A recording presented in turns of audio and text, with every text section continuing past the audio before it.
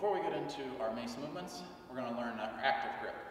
So a 10-pound mace, 7-pound mace, whatever you're using, may feel a little bit lighter than, say, exercises you've done in the past. You maybe have used more than 10 pounds before. So to add that challenge into the mace, we add an active grip.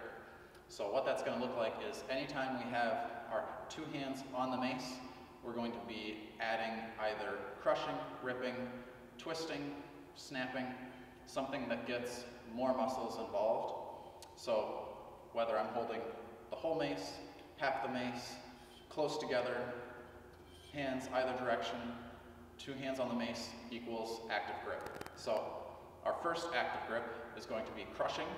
So that's bringing our hands as if we're bringing the mace, crushing it smaller. Without moving my hands on the mace, I'm trying to bring those hands close. My second movement is going to be ripping. I'm trying to rip the mace in half, bringing those hands farther apart without actually moving them on the mace. So rip, apart. The next movement is going to be snapping.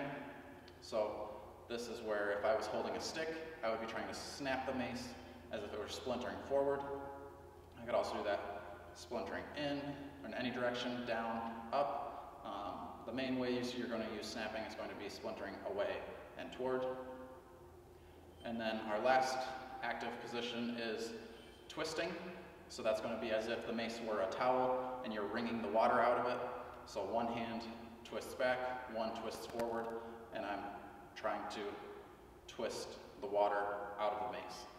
So think about that every time that you have two hands on the mace, you're going to do some sort of active grip. Some movements will be your choice on which active grip you want to use. Other movements will have specific active grips because we want to activate certain muscle groups as we do our movements.